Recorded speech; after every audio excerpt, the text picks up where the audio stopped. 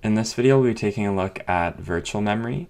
Virtual memory is used to make programmers believe that they have more memory than they do in reality. And the way it works is that a certain amount of your secondary storage, whether that is a hard disk drive or an SSD, will be put off to the side and reserved and treated as if it were RAM. And so basically the way it works is, let's say we have a 32-bit address. Well, the offset is going to represent the size of pages. And so basically what a page is it's a collection of, that was really off to the side. All right, so let's say this is memory. A page is a group of addresses and their contents. And the reason why we do that is because we want to take advantage of spatial locality, and going out to secondary storage is very, very expensive in terms of clock cycles. If you go out to secondary storage, your CPU will end up having to await a lot longer than it would otherwise if you accessed RAM. And so if we had a 4 kilobyte page size, well then we would get 2 to the 2 times 2 to the 10, which gives us 2 to the 12. And we look at the exponent here, which gives us 12 bits. And then as you can see here, the virtual page number versus the physical page number, the virtual page number has 2 additional bits, which means that the virtual memory is 4 times larger than the actual physical memory. And for example, let's say I opened up my control panel here and went into Systems, Advanced Settings, under Performance. You can see right here that on my computer I have a bit more than a gigabyte allocated for virtual memory.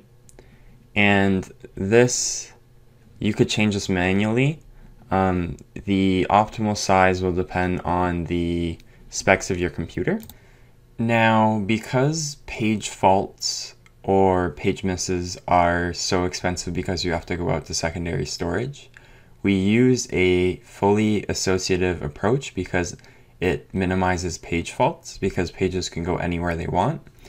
Now, the problem with that is that since pages can go anywhere they want, if we want to find the page, well then we would have to search through all the possible locations. And so instead we use an abstraction called a page table, and this page table is actually stored in main memory. In fact, every single process has its own page table. And basically the page table will just index a virtual page number to a physical page number.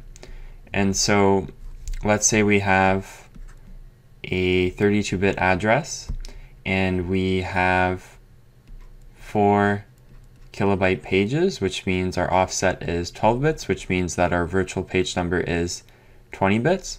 Well, we would have 2 to the 20 entries in our page table, and at every one of those entries we may or may not have a physical page number.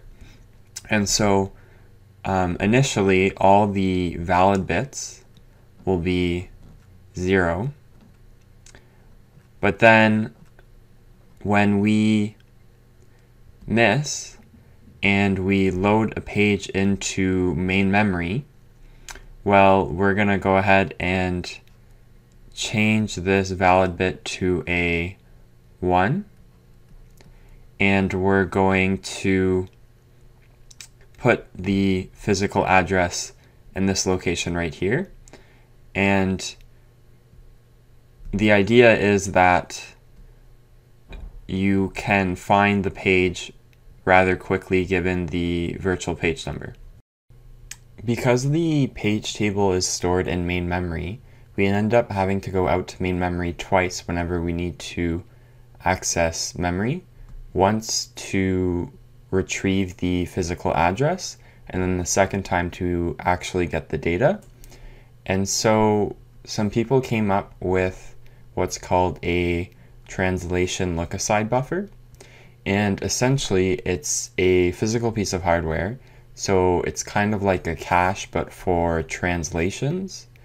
And the idea is that given a virtual page number, it would check to see if it matched the tag, and if it did, then it would return the physical page number to the processor, and so they would only have to go out to main memory once.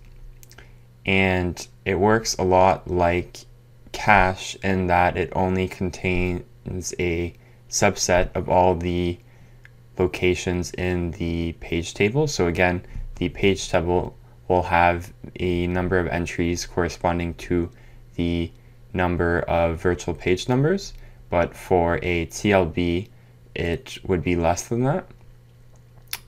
And I guess it's worth noting that I drew an extra bit here called the dirty bit, and because it's so expensive to go out to secondary storage, whenever we write to a page, when we modify the data,